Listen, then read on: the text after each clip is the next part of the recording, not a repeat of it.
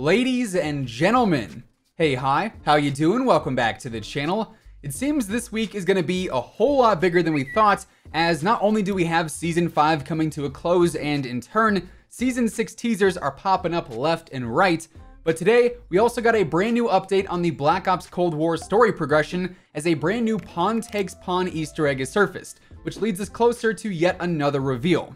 Now, yesterday we actually saw some creators get sent some older computers in like a whole new mysterious box, and that led us to pawntakespawn.com/waves of attack, which informed us that today at 12 p.m. Eastern time, another event would be taking place. So today we're covering this new event and also the huge information we got yesterday regarding Season 6 of Modern Warfare and Warzone. So if you enjoy the video at any point, let me know by dropping a like on it. And of course, if you're new to the channel, we are trying to hit 600,000 subscribers before Black Ops Cold War releases. So if you want to stay up to date with everything going on in the world of Call of Duty, between news, intel, updates, all that good stuff, feel free to subscribe and maybe even hit that bell icon. Now, starting first with the Pawn Takes Pawn stuff, this tape was entirely different from what we saw before leading up to multiplayer. Instead of a 20-minute tape, this tape was only about 25 seconds long, and it shows off this mystery person talking about blowing up the conspiracy, and while he's talking, various codes are actually flashing on the screen. Now, these codes actually pertain to the people who got sent computers yesterday, including Shauna and Drifter from Carnage, Noah J got one, Dalek got one, Jack Frags got one, and so did Marley. Now, for instance, when Noah put in his code, he got the message of "Thousands of red eyes are watching you," with an image of Batman before he took a shower and got ready for the day. Now, long story short, after a whole lot of puzzle solving, the site pawntakespawn.com/dustoff was found, and it has a sticky note that reads, "Airborne jump orders. Scanner stack to reveal rendezvous point. Reserve heli count indicates pilot manual page. Heli latitude positioning and direction indicate order and jump direction. White helicopters jump twice. Yellow helicopters jump 3 times. Mission score indicates letter index." Now, this is actually in reference to Chopper Command, which is an older Activision game, and this basically has the steps to solve another part of the puzzle by looking at various things on the screenshots that each creator got from their computer. Again, long story short, that led us to pawntakespawn.com/batdecoder, which features an instruction manual for Chopper Command, which is needed for the steps from earlier. So, Jack Frags ended up solving the cipher here, and on the Dust Off page, if you enter the code bonus stage unlocked, it'll take you to the Fire and Air page for Pawn Takes Pawn, which shows us the note that says, "Return to the Great Underground Empire and say the incantation Auto Gyro, then take another look at your surroundings. Some things will be different from what you remember." Then it talks about Fire and Air and explains that through Zork, we're going to find the keys, and tomorrow at 12 p.m. Eastern time, the next step is going to be unlocked. So I guess we're going to have to end up waiting until tomorrow to see where exactly this leads us, and I'll update you guys on whatever ends up happening when the time comes. Anyways, getting into the Modern Warfare and Warzone Season 6 stuff, of course, yesterday we saw the Season 6 intro cinematic release, and we talked about this a bit yesterday, but there's actually more to this that I wanted to break down, and then we also got some additional information on some Season 6 content as well. So, as we discussed yesterday, this trailer starts off by showing us the underground parts of Verdansk are going to be opening up. This is actually part of the metro stations that we've seen leaked and teased for a few weeks now, so yeah, those are finally becoming a part of the map. Then we see our first new operator for Season 6, known as Nikolai, a familiar face if you played the campaign this year or any of the other Modern Warfare games.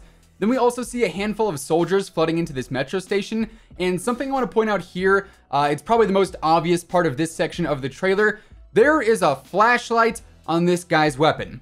Now, if you played Black Ops 4, you probably know all about the flashlights. They were super annoying to run into, and from this, we can't really tell if this is something that's going to just be there for the sake of the trailer, you know, it's adding that sort of cinematic effect to this, or if this is going to be an actual new attachment option on some of the weapons for Season 6. But either way, just something to think about there. Personally, I'm really hoping flashlights don't become a thing based off of my experience with them back in Black Ops 4. Now, as we continue throughout the trailer, we see these various soldiers get taken out, and then in comes Farah from the campaign. And just want to point out here, she is holding the same AK-47 she uses in the campaign. It's actually called the Revolution variant. I believe it's been in multiplayer since like Season 1, if I remember correctly. Just a pretty neat throwback there. But yeah, Farah is going to be the second DLC operator for Season 6, and we'll talk more on both her and Nikolai here in just a moment. But as we continue here, we then see the interior of the subway area. This should be an area we're going to have access to in Season 6. Should be pretty interesting to see how many people are just going to wait down there for people to come and explore. I can pretty much already see that happening. And then as we get towards the end of the trailer here, we see the new assault rifle, the AS Val, in action. And then we see an extended view of the Warzone map with these 7 subway stations marked that we're going to have available. And this is actually a pretty important part of the trailer, arguably the most important part of the entire thing, because this gives us an insight into the Warzone map changes. So, as far as the Warzone map updates go, it seems as of now the big thing is going to be these subway stations, and of the 7 that we have, Station A is going to be over at the airport apartments, and this is a station that we've had for a while now. Then Station B is going to be up and over by Karst River Quarry. Not gonna lie, I can't remember if this is a station that's already on the map, or if it's on the map now rather, or if this is going to be a brand new one added in with Season 6. But regardless, Station B is up there. Station C we know is going to be a new one, as this is outside the stadium, and this is actually the one that we saw teased during CDL Champs. Then Station D is going to be in downtown. This is a station that we already have on the map right now. Station E is going to be in the Carnival area over at the Promenade, and this is also already on the map. So is Station F, which is over at the train station. And finally, we have Station G, which is at the block area, and this too is already on the map as well. And presumably, we're going to be able to travel to and from these stations, which is going to add in a very interesting dynamic to the Warzone map and just sort of change up the pace of the general flow of the game. Also, within this image of Verdansk, I was trying to see if anywhere else on the map maybe looked like it was a bit different, and from what I can tell, there really aren't any other changes. The stadium roof looks slightly less destroyed. I don't know if that means anything, but everywhere else looks pretty much the same. And to be honest, I really hope that isn't the case. I, for one, would really like to see some other major map changes occur, but for that, only time is going to tell. Now, one more thing I want to point out about this trailer before we dive into some of the other confirmations that we've got for Season 6 is the fact that at the very end, Captain Price appears to be talking to Griggs of all people, and perhaps this could be teasing Griggs coming to the game as the 3rd DLC operator for Season 6, or maybe he's just going to be involved in some other way instead. But if you listen closely, you can hear Price address Griggs, and then Griggs takes over the comms. Actual, I'm with Nikolai. What on? Roger that. Bravo 6 to Griggs. Stand by to move. Copy. Say the word, Captain. Then, alongside the trailer yesterday, we also got a brand new blog post detailing Farah and Nikolai specifically, and this blog post actually gave us some other pretty interesting information too.